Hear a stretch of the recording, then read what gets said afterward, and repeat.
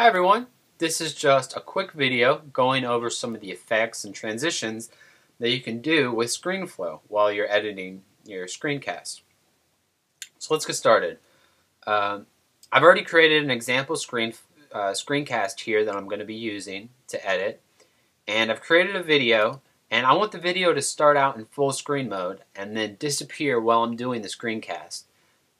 So to do this, really simple, I'm just going to take this, I'm going to resize, and I'm going to hold shift so that it keeps the dimensions correct. I'm just going to move this until you can see me. So now if I go, you see that it's playing the video of me full screen. Well, obviously I don't want the video of me full screen the whole time, so I'm going to go to about 14 seconds in, and I'm going to click Add Video Action. Now, anything that I do after this is gonna be a result of that action. So if I scroll this back down and I move it out of the way, if I see what that looks like now, pretty slick, huh? So if I were to add another action right after, saying scale this back up, we'll see what this looks like.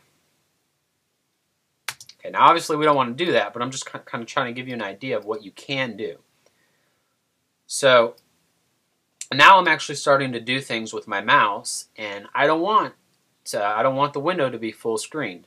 So what I'm going to do is I'm going to come down here to the screen recording, click that, and I'm going to add a video action on this timeline, and I'm going to do the same exact thing. I'm going to scroll in, and I'm going to move the window exactly where I want it to be zoomed to. Now you can do this by dragging these and holding shift, but I found an even easier way is just scrolling with your mouse. And Screenflow does a really good job of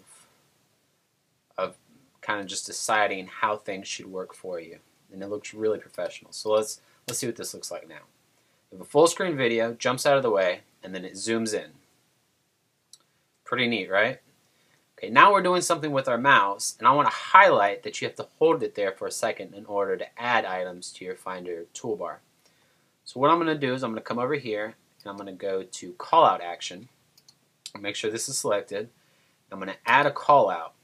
As you can see, it darkened everything around my mouse, and I can change all these settings, change the opacity of everything around it. I can blur the background, which is pretty cool.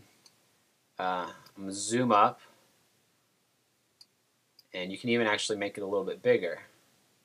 So now let's see what this looks like.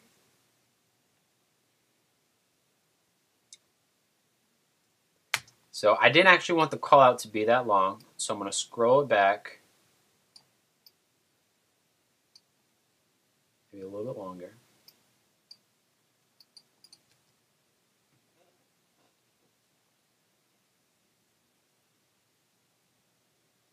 Now I want to do the same thing with this one, so I'm going to go where I want the action or the call out, and make sure that the screen recording timeline is selected. Go add call out.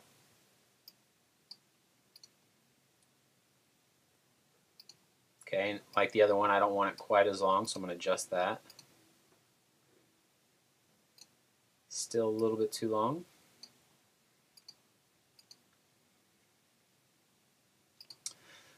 Now, if I wanted to zoom back out, I would go back to video properties and add a video action, and I would just zoom back out to full screen. We can see what that looks like. As you can see, the transactions just look extremely professional, and they're super easy to do. One of my favorite ones, which I haven't used yet, is the Y rotation and reflection. And to do this, let's just scroll down here, and we'll say add video action here. Now with the Y rotation, I'm just going to kind of turn it so it's on the side, and I'm going to scroll out a little bit. And I'm going to add a reflection. As you can see, it adds a reflection under the image, and you can change the opacity of that. And then say I wanted to bring my video of me back in. Let's actually drag this down here towards the end. That's another really cool thing about actions, is you can drag them wherever you want. Okay, so now I take my video and I'm going to do the same thing with my video. I'm going to rotate it, make it a little bit bigger. I'm going to add a reflection.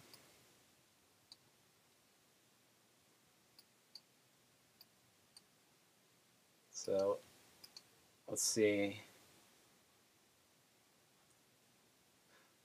Oops, I forgot to add the video action before I started doing this. So one thing that I also really like about Screenflow is it has an unlimited undo list. So you can undo all of your items back to where you started.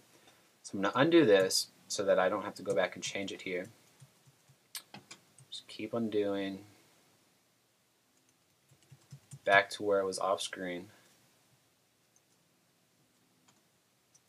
Okay, so now I'm going to add video action, and now I can go and size it up, and I'm going to rotate it again. Then add the reflection. Now let's see what this looks like.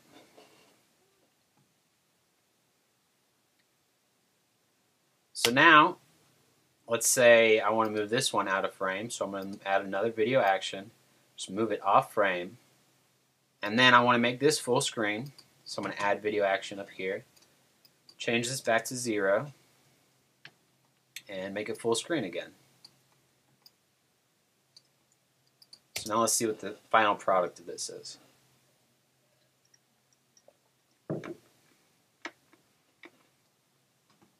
As you can see, it's just super easy to edit and add transitions and callouts and actions to your video. Let's say we don't want this part of the video, so we're going to shift and drag, and we hit Command Delete, and it deletes it. Now let's add a MacTips outro on this. So we're going to add media. And where is it? Drag it on here.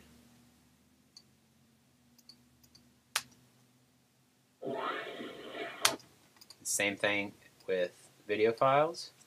Just going to make it bigger, not quite as big.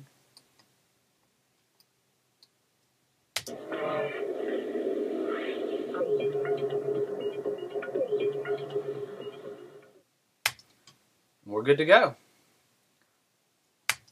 Now to save this, we're just going to File, if I can do it, File, Export. We're going to save this to the desktop as Screenflow demo.mov. We'll leave it like that, and do Export. And down here, you'll just see it's exporting your movie. And in a couple minutes, depending on his, you'll have a brand new file with your exported movie. Hope you liked it. Thanks. Also, I've contacted the makers of Screenflow, Vera Software, and they've graciously allowed me to give away one free copy of Screenflow to a lucky MacTips user. So to be eligible for the free giveaway, you have to enter your email address in a comment on the review. So you don't actually have to enter your email address in the comment field, but there's an email field on the comments, and make sure that you include that so that I actually have a way of contacting you. So I'll be doing that in a couple of days, so make sure you enter and you could win. The software is priced at $99, so you'll be very lucky to receive a free copy.